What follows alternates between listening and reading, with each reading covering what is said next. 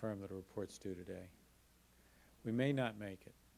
We may be a little bit late on that. Our view is that Mr. Sergeant Jenkins, Mr. Jenkins is a deserter from the U.S. Army.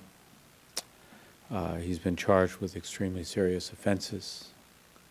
We do understand the Japanese government plans to bring Sergeant Jenkins to Japan later this week to undergo emergency medical treatment. Once he is in Japan, he becomes subject to the terms of the U.S.-Japan Status of Forces Agreement and falls under the authority of the U.S. military.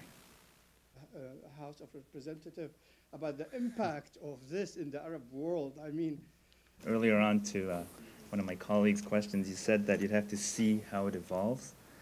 Are you acknowledging the fact that the United States might actually not pursue Jenkins, depending on how it evolves? No, I said we were going, once he is in the legal jurisdiction, a legal jurisdiction, as he would be in Japan, where we can request legal custody, we will do so. Have you reached any kind of an agreement with the Japanese that if they don't hand him over, you're going to kind of look the other way? We've discussed all these things with the Japanese. Let's take this one step at a time. It's as far as I can go at this point. I think it's a reasonable question. You're saying you're going to request it. It doesn't mean they're going to hand him over.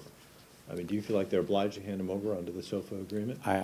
Again, I'm going to say we're going to take this one step at a time. We'll see what happens. Out today from the State Department saying whether or not funds will be withheld? You know, all I can tell you is we'll take everything into account. We'll talk to the Japanese government. Our intention is to request custody under the Status of Forces Agreement once he arrives in a jurisdiction where we can do that. But all these matters will continue to be discussed with the Japanese government. Thanks a lot. Is still ongoing, are they, in terms of we're still in touch with the Philippine government, and we'll keep in touch with